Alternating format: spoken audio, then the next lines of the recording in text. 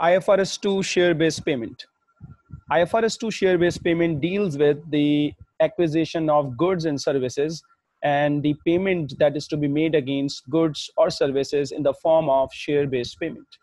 So it's very important to understand that what is share-based payment. Share-based payment can be of two types when you can pay against goods or services in the form of equity settled share-based payment transactions or cash settled share-based payment transaction. So a share-based payment might be in the form of when you are giving either shares against goods and services or share options. So if you are giving shares or share options, then it's called equity settled share-based payment. But sometimes you provide cash against goods or services. But the cash settled share-based payment transaction means that the payment is to be connected with the value of equity, because if it's a direct cash payment, that it will not be covered under IFRS 2. So cash settled share-based payment means that the value of payment is connected with the equity. For example, I'll pay you cash in 2 years' time against the worth of 10,000 ordinary shares. So that is the cash settled share-based payment. Typically, the cash settled share-based payment takes the form of a share appreciation right, which is normally given against services to employees. Now, what is share option? When a company issued share options, it's mean that it is an option given, which is a right to do something, which is a right to exercise shares, which is a right to buy shares, but not the obligation to buy shares. So for example, if employee share option scheme has been initiated, then you are giving your employee a right to subscribe for shares, but not the obligation to buy shares. Now, typically, a service arrangement will be made in such a way that employee will get remuneration in the form of cash and other non-cash benefits, and share options will be part of such non-cash payment, that against the services employee can opt for shares of a company via share option scheme.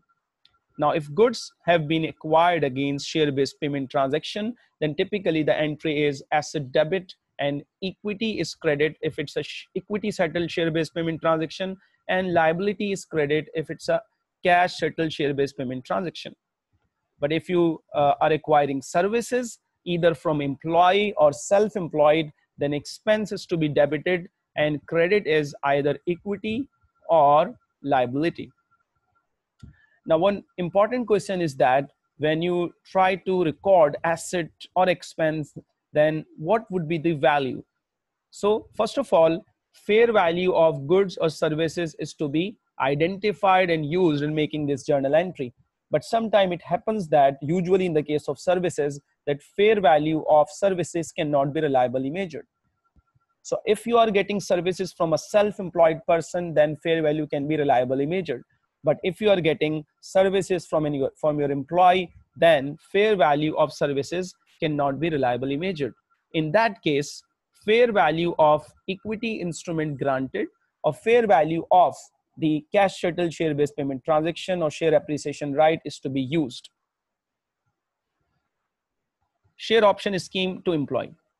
When you start a question related to share option scheme related to employee against services, following terminologies to be used. First one is the grant date. Grant date is the date on which the share option scheme has been initiated.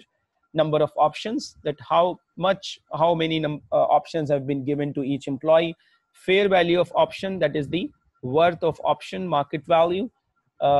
Vesting date, that the on what date the entitlement will be created, and the conditions. There might be two conditions. One is called the service condition, which must be satisfied in order to get this entitlement, or it might be a performance condition.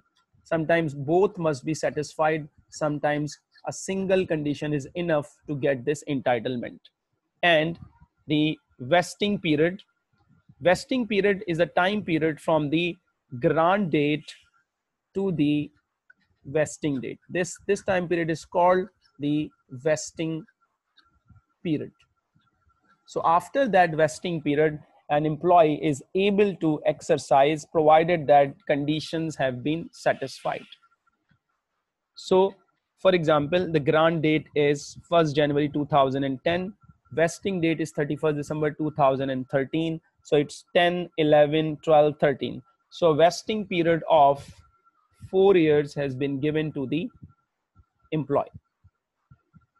Now, if employee is giving services over a period of 4 years against the share option scheme, then typically an expense is to be recognized over a period of time, because we are getting services over a period of time. So expense is to be recognized over a period of time. But the amount of expense depend on some estimations. So let's see what is this. For example, grant date is 1st January 2019. Number of options granted to each employee is 5,000.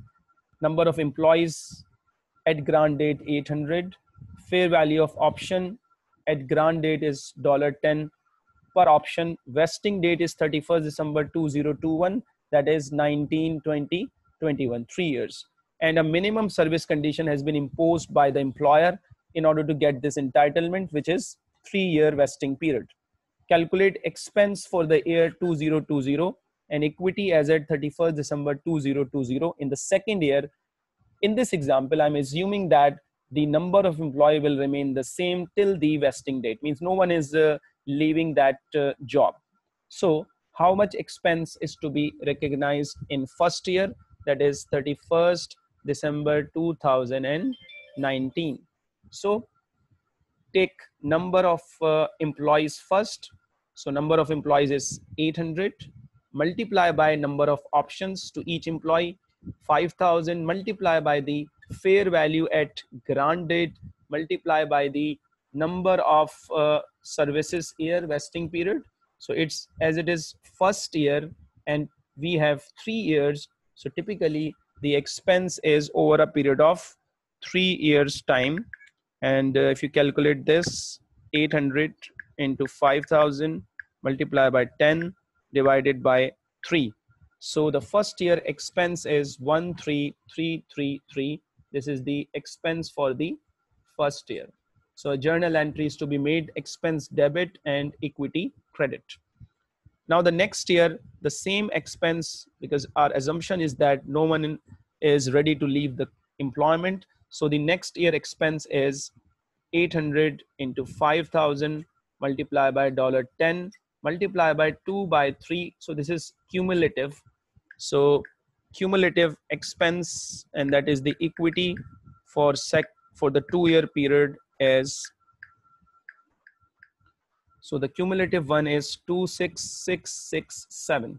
This is cumulative equity, and expense for the year is same for second year is 13,333. So this is expense for second year, and this is equity as at 31st December 2020. Now, if we assume that there might be some left over by the employees, so let's make some changes in this question. So it's assumed that there is a turnover of employees. So in the first year, 31st December 2019, during 2019, 20 employees left, and it's expected at the year end that in the remaining period, 25 will leave more. Similarly, in the next period, during 2020, 15 employees left actually, and it is expected that 15 more will leave in future. And in the third year, which is the last year, the actual employees left is 8. Calculate expense for each year. Now we have to insert the number of employees left actually in the period. So our calculation will be changed as, so expense and equity.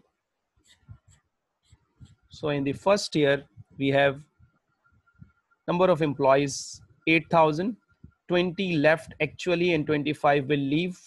So the number of employees calculation is now 20 left, 25 will leave in future. So this is the expected number of employees multiplied by the number of option given to each employee, which is 5,000. and number of employees 800. So it's 5,000 multiplied by the value of option and first year, so divided by 3.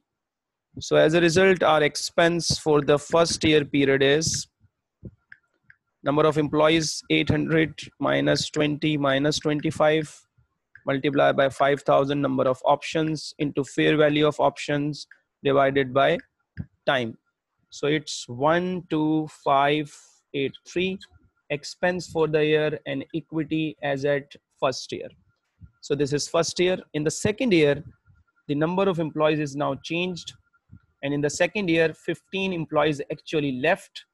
So 820 actually left last year, 15 actually left this year, and now the expectation has been changed and 15 will leave more in future. So instead of 25, it's now 15. Number of option is same, multiplied by the value, and it's now 2/3. So the result of 2/3 is the total equity. So 800 minus 20 minus 30, this is the number of employees multiplied by number of options, value of options into 2 divided by 3. So the total equity is now 25,000.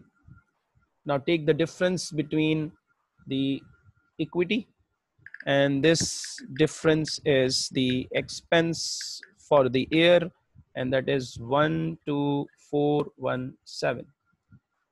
And in case of the third year, the actual number of employees 800, first year 20, second year 15, and the third year actual number of employees are 8.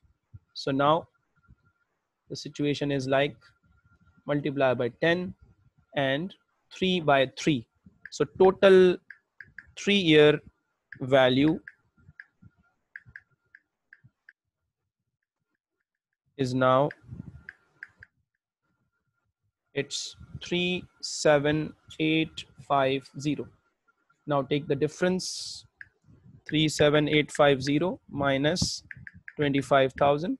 So the expense for the year is 12850. So because of the changes in the number of employees, our expense has been changing, and total equity as at 31st December 2021 is 37850, and the entry will be each year expense debit and equity credit.